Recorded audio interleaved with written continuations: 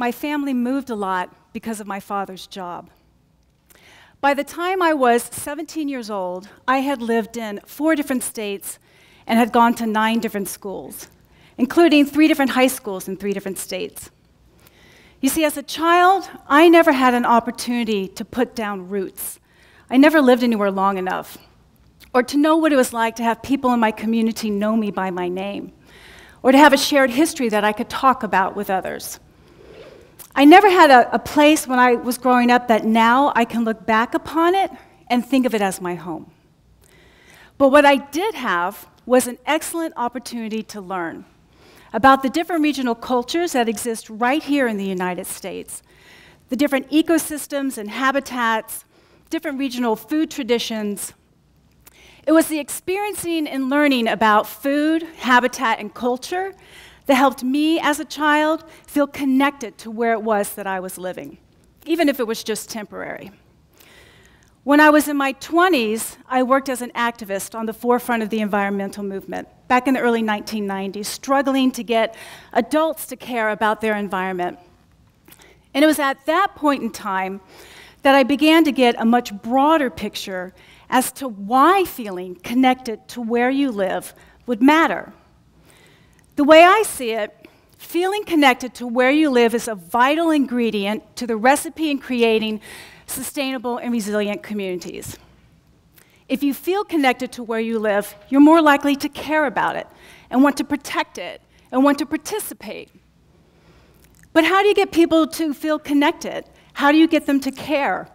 Where's that point of entry? Well, I'm sure there are probably many. The one that I want to highlight begins with our children. Because while we can continue to beat adults over the head with reasons why they should care, and maybe it'll have a short-term effect, what if we were to look long-term and to consider the best ways to utilize our communities to educate, nurture, and to grow citizens that care?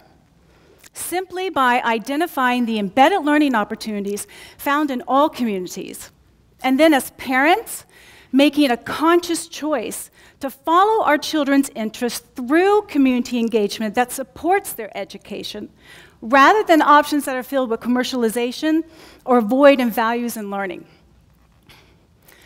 Over 10 years ago, I moved here to Western Mass with my family, and at the time my daughter was just a baby, but I was pretty clear on how it was I wanted to raise her. I wanted to give her what I never had, and that was a sense of community.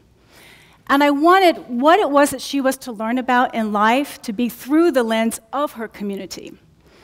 It was both that desire for a sense of community and the desire to educate her through her community that led me to create an online resource that would be accessible to all families that would support education through community engagement, called Hilltown Families. Hilltown Families is an online grassroots communication network that highlights community-based educational opportunities. This is an online tool that parents can use to help them identify community educational opportunities and access them through community engagement so they can further the education of their children.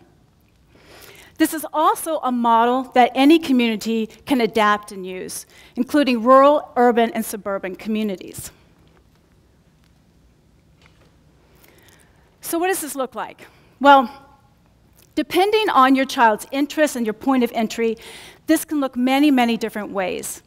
I want to share with you 3 different points of entry matched to the interests of my own family over the years. But I want you to keep in mind that interests can range greatly depending on the community, depending on the family, and can range for things like history and science, social studies, music, art, math, geology, and that this is a model that could support them all. The summer after my daughter finished kindergarten, I remember her being invited to a birthday party. And if you have young children, you know the typical birthday party ritual. Your child goes to the party, they get pumped full of sugar, they might beat a piñata to death, and then they come home with a goodie bag filled with little plastic toys and more sugar. But at this particular party, the host family chose an alternative. And rather than a piñata, they took these kids to a nearby field and they went on a bug hunt.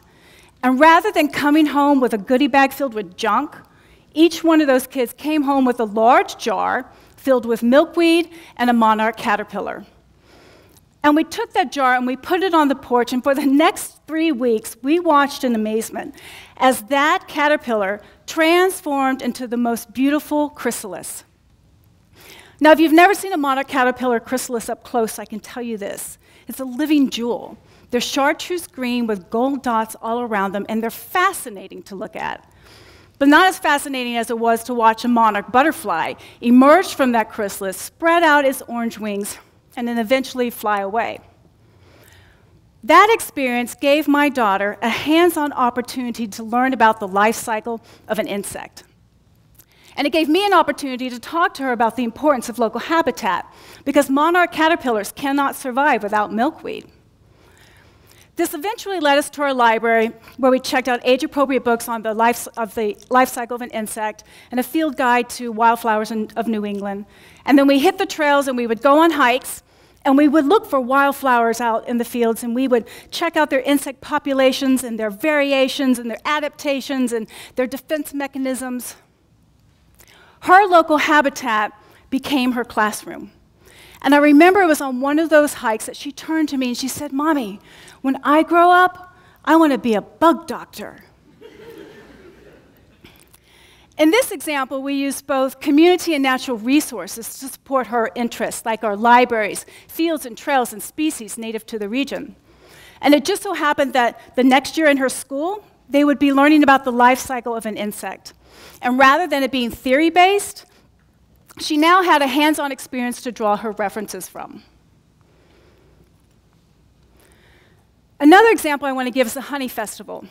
And I chose to take my daughter to this event not only because of her interest in insects, but because it was an intergenerational event that celebrated local food, and that was something I was interested in. The Honey Festival happens every year in the Pioneer Valley on a working apiary, and you can go there with your family and you can check out a working honeybee yard. Kids can learn about the occupation of a beekeeper, and they can learn how honey is harvested.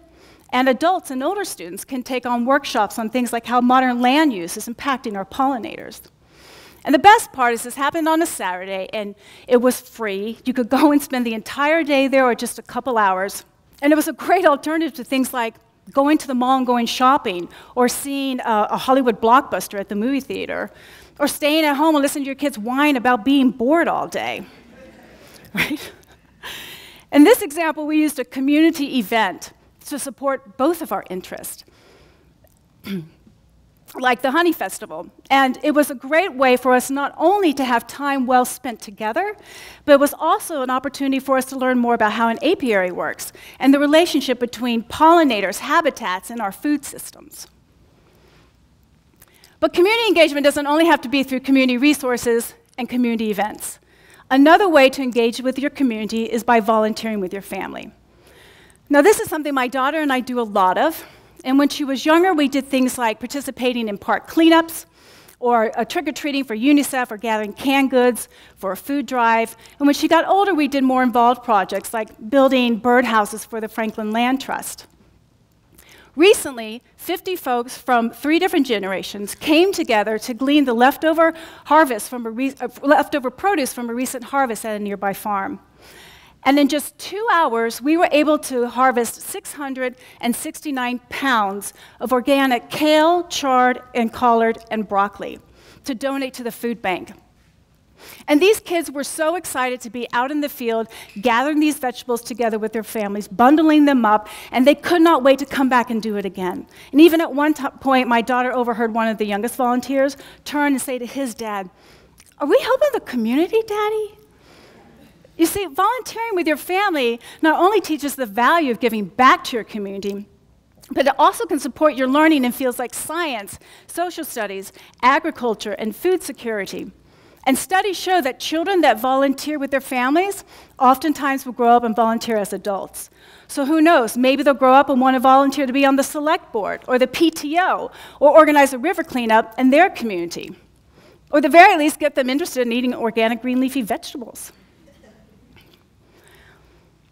These examples are just a tiny sample of the ways you can engage in your community and the embedded learning you can glean from your experiences.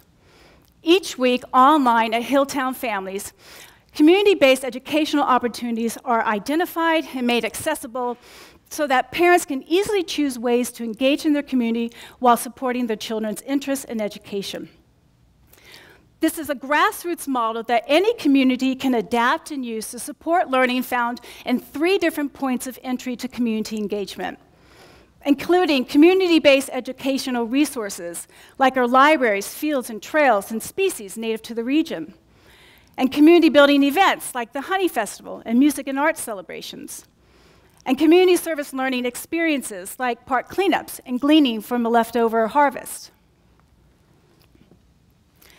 While my daughter probably won't grow up to be an entomologist, her interest in insects and the way her learning about them have been framed through where she lives have given her much more than just an understanding of their life cycle or the importance of habitat. It has strengthened her sense of place. These experiences, paired with many, many more in various fields of interest, have been her lens into the world. She has grown to care about where it is that she lives, because this is what she knows. And like the monarch caterpillar, when children are nourished through their environment, their transformation into productive and caring adults becomes part of their life cycle. And what they learn through their community is their chrysalis. So as they grow up and they emerge, and they spread those wings to fly, no matter where it is that they travel in the world, they will always feel connected to where they have learned. And they will always have a place that they can call home. Thank you.